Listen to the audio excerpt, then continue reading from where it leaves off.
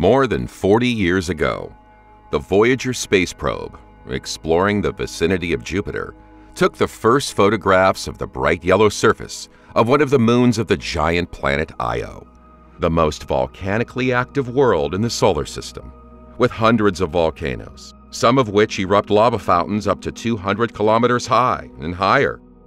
Even then, it was clear that this was an extraordinary, ever-changing world. Besides, it was the Voyager that, for the first time, managed to document Jupiter's radiation belt, which passes right across the line of Io's orbit. It is entirely because of such unfortunate positioning that the level of radiation from the giant planet on its nearest satellite is 1,000 times stronger than the level of radiation on the Earth's surface, which makes finding a person on Io simply impossible. Or possible, but not for long, and ill. Thanks to the data collected by spacecraft such as Voyager 1 and 2, Galileo and New Horizons, we have learned a great deal. But at this very moment, the Juno spacecraft is there, and its data has tremendously expanded our understanding of this hellish place. In fact, Io is slightly larger than our Earth's moon, a mere 5%, and orbits at a distance of just over 400,000 kilometers from Jupiter. This satellite is always pointed at one and the same side of its planet, making a complete revolution around it in 42.5 hours. But the most unusual and exciting thing that the Juno probe registered on the moon of Io was its surface. The tremendous quantity of heat inside the moon, which keeps most of its subsurface crust in a liquid form, seeks any accessible outlet to the surface in order to relieve the pressure. As such, Io's surface is constantly regenerating itself, filling any impact craters with lakes of molten lava.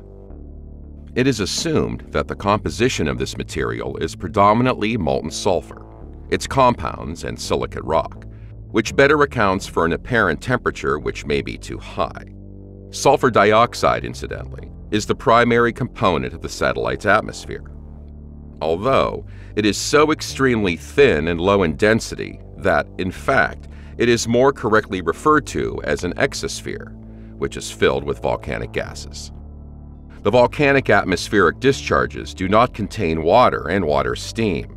Thus, being without water, Io significantly differs from the other satellites of Jupiter, the colder Galilean moons. Io's colorful and bright surface appearance is the result of the rigorous work of the volcanoes, which emit various substances in the form of sulfur, dioxide, and silicates. A frosting of sulfur dioxide coats much of the moon's surface, coloring its regions white or gray. In many of the regions, sulfur is also visible due to its yellow and yellow-green color. At mid and high latitudes, radiation is usually broken down by the stable octatomic cyclic molecules of sulfur, as a result of which Io's polar regions are colored in a reddish-brown tint. There are no less than 400 formidable volcanoes on Io, and moreover, about 150 can be active at the same time, generating veritable chaos on the surface. Flows of basaltic lava are a common sight in this place.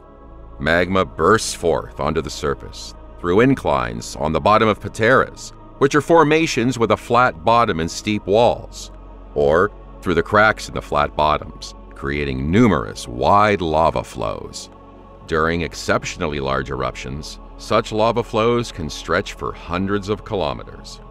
As a result of volcanic activity, sulfur dioxide in the form of gas and silicate matter in the form of ash rise to a height of up to 200 kilometers into outer space in the form of a kind of radiation umbrella, and after falling, they color the region red, black, and white. One of the largest volcanic depressions on Io is Loki Patera. With a diameter of 250 kilometers, it is partially filled with molten lava and covered with a hardened thin crust. Similar lakes are directly connected with the magma reservoir located below them. And since the solidified lava is denser than the molten lava below, this crust can sink, increasing the thermal emissions of the volcano. During an eruption, The wave from the sinking crust spreads across the patera at a rate of about 1 kilometer in 12 hours, until the entire lake is again crusted over. Besides volcanoes, there are also mountains on Io that were formed due to the collisions of layers of the lithosphere, the satellite's hard crust. In those places where stone slabs press heavily against each other, massive cliffs have risen from the depths in exactly the same way that mountains appeared on our Earth. Apart from mountains and volcanoes, Io's surface appears to be very smooth, with only a few meteorite impact craters on it. Another amazing characteristic of Io is the dunes, ribbon-like formations that are visible near the volcano Prometheus. It is believed that the hot lava erupting from volcanoes comes into contact with patches of frozen sulfur dioxide and causes it to release heat as a gas. It then expands violently, creating a temporary wind on the surface, enough to throw grains in the form of sand and create dunes. The space probe Juno made the first of 9 flights to Io that are planned for the next 2 years. During 2 of these flybys, the device will be able to fly to a very close distance from this satellite of Jupiter, about 1,500 kilometers. The spacecraft will make these 2 close flybys of Io on December 30th, 2023, and February 3rd, 2024. At that time, Juno will study how volcanic eruptions interact with Jupiter's powerful magnetic field and influence the occurrence of polar aurora borealises. Io is arguably one of the most captivating and extraordinary moons of which we know. In addition to being the 4th largest moon in the solar system, it is also the densest of those known. Its bright, multicolored surface is the most volcanically active in the solar system.